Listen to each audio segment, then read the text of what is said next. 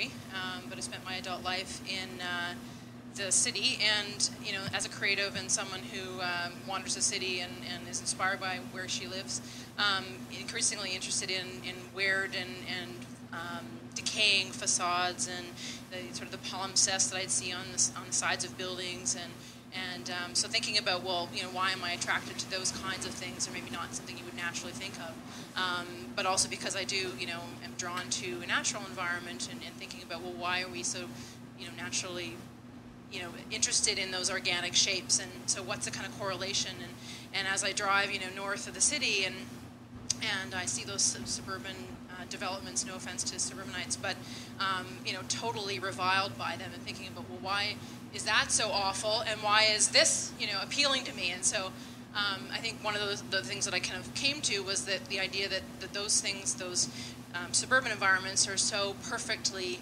right angled. There's no diversity. They're all the same. There's this sort of cookie cutter element to them. So back to this sort of idea of what do I find interesting in the city is that sort of when the right angles start to fray, and there's an age and a weathering, and it might seem like it's an imperfect kind of thing, but to me I find it very aesthetically interesting and pleasing, and you'd be surprised what you can find, and as the city does sort of change and alter and age, it's just, to me, that's sort of where I can find interesting inspiration. And so when I was on a trip recently in LA, and I was walking, and I saw this concrete wall, this piece here, this image rather, and I just sort of liked the color and how simple it was, and I found it very elegant. Well, it's bird shit, so you never know what you're going to see and what's going to inspire you. So there you go, from bird shit to Michael Snow. Sorry, Michael Snow. It's this idea that this sort of fraying and fragmented, but there's this pattern, and so to throw in the chaos theory part is the sort of idea that in nature, and certainly in this kind of context in an urban environment, there's this apparent randomness and chaos, but underneath there's this pattern and there's this order, and I think that's that tension that's particularly interesting and interesting to me. And with something like this sort of weathered chair, and you've seen in a lot of interior design in the last 10 years, a sort of contrast and tension between old, weathered, aged things and the sort of more modernist, sleek thing. So wabi-sabi is something that I came across kind of in the last few years, and I read an article and I thought, aha, this is perfect. This is an articulation of what I'll even kind of rattling around in my brain.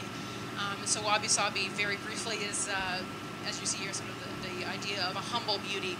It's the idea that things are earthy and incomplete, never finished, and it's that imperfection where beauty can be found. And so again, that's something that I find particularly interesting and relevant to the work that I'm doing. So in things like this vase, there's this inconspicuous aspect to it that I find really interesting. Or in this example, where you've got the material quality of the metal and its natural materials. It's the idea of, I think the next slide is, well, I guess I should tell you what the next slide. But it's the idea that it's those natural qualities coming through as sort of a quietness, I guess, and it's compared to something like modernism, which is polished and sleek, and wabi-sabi is sort of earthy and imperfect. And it's in those observing those kind of things in the urban environment, for me anyway, I find particularly inspiring. And one of my favorite things is this kind of idea of concrete, and then you can still see the wood part.